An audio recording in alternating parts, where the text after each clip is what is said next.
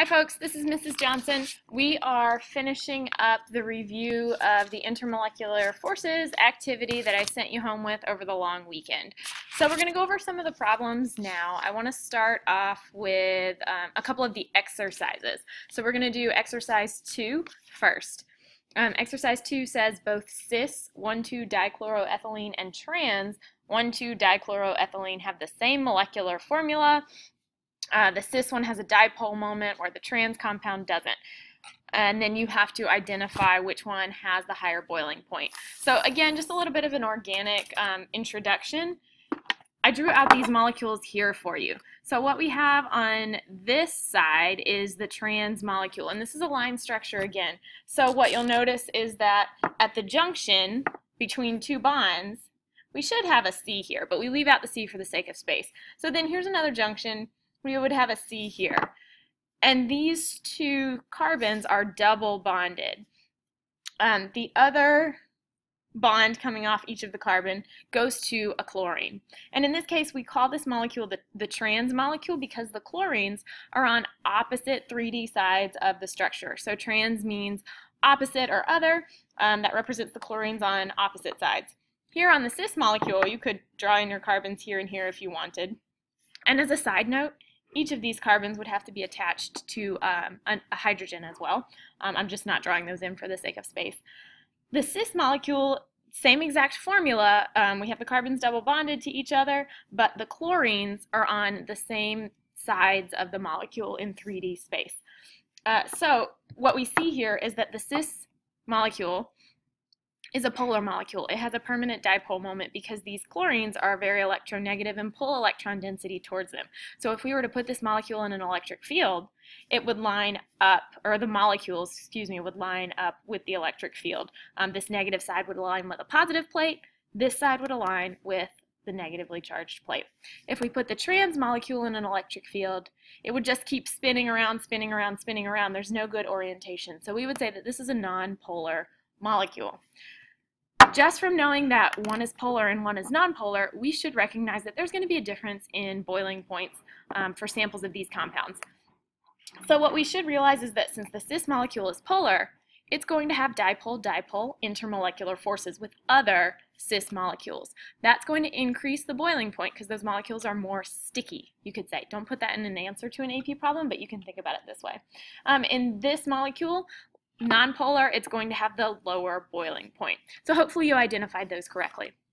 The next problem that I want to go over is on the same page. It's exercise 3.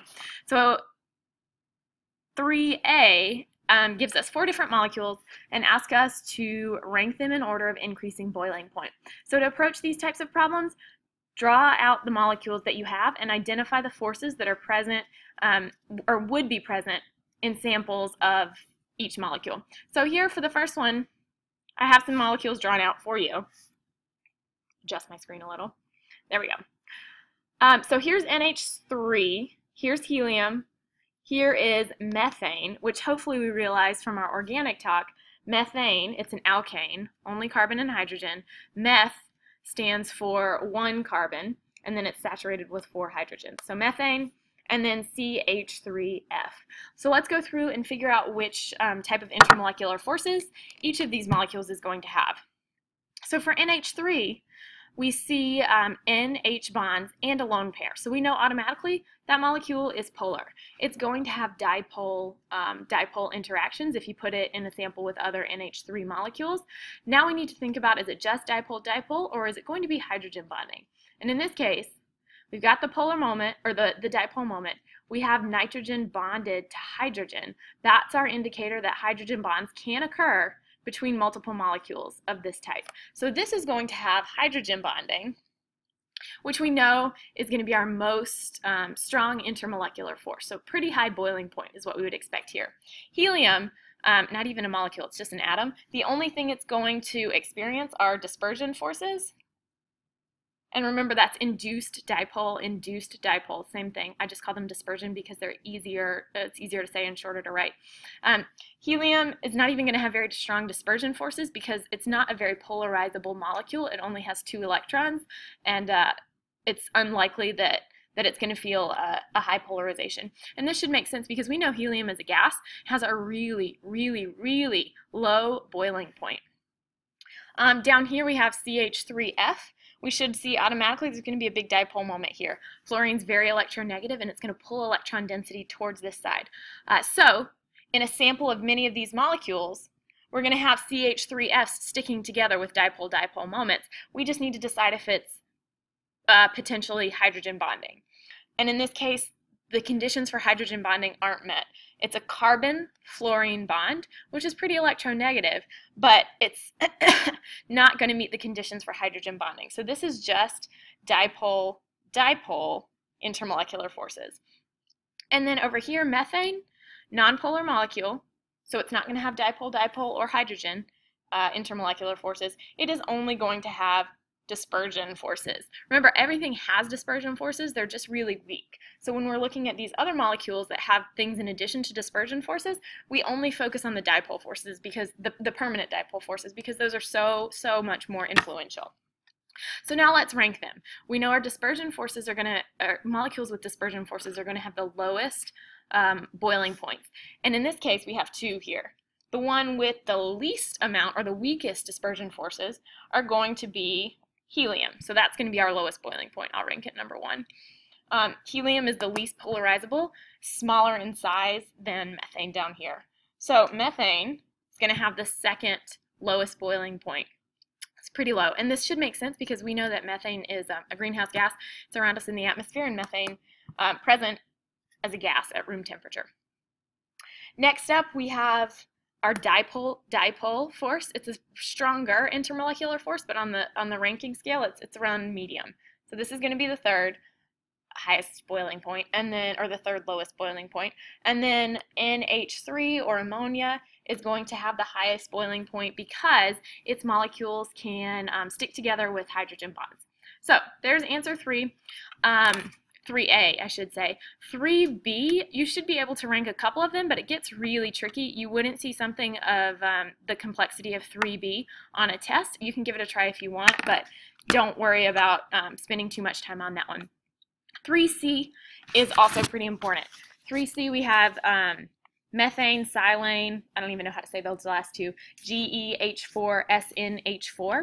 We should notice that those are the same types of molecules. We're just going straight down, the central atom, excuse me, is increasing down the periodic table every time. So we have carbon, silicon, germanium, and tin as the central atom. So here, if we drew these 4 molecules out for 3B, you would realize that they all have the same structure. They're all nonpolar. So the only intermolecular forces that those are going to have are dispersion forces. Then we need to figure out which one has the greatest dispersion forces. And if you remember from the textbook, the more polarizable a molecule is, the higher the dispersion forces. So in this case, the most polarizable molecule is going to be the one with the biggest electron cloud and the most amount of electrons. And in that case, it is the SnH4.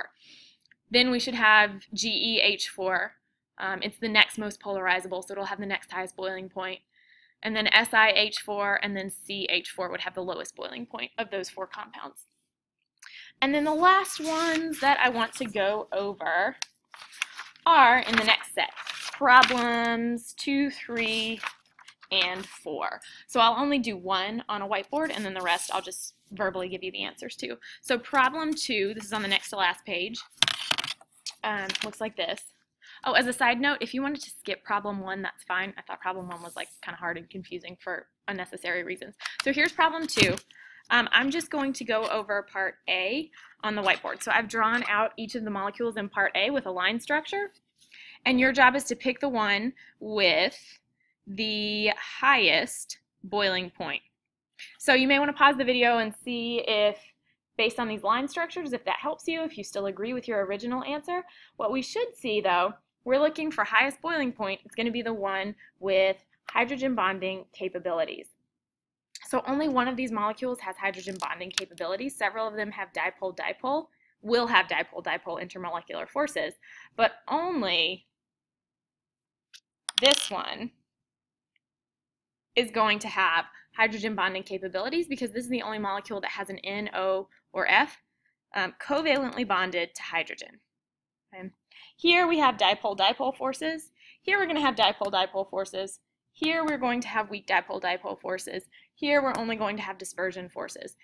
This one we're going to have hydrogen bonding, so this is the one with the highest likely boiling point.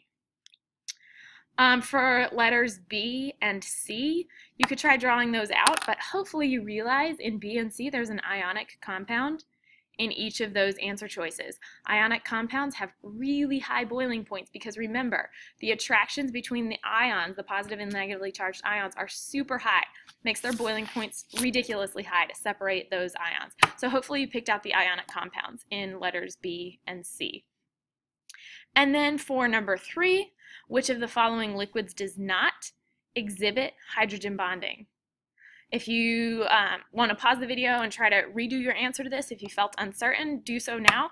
I will tell you that the answer is the second molecule in the list, CH3CCH3 with the double bonded O.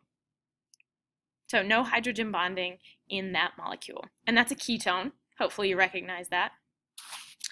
That's actually 2-propanone. So we have 3 carbons in the backbone. The ketone functional group is on the second carbon. Number 4 says, which is the hardest to break? And you have 5 different answer choices here.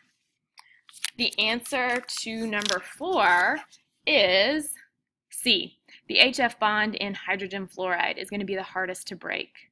That's the most polar covalent bond out of those in the options here. And if you were to look up bond energies for some of these bonds, you would see that this does have the highest bond energy. Okay, so if you have any more questions about this stuff, feel free to email me or come see me outside of school to ask, and we may have a few minutes in class to go over any other questions that were unanswered. So have a great weekend.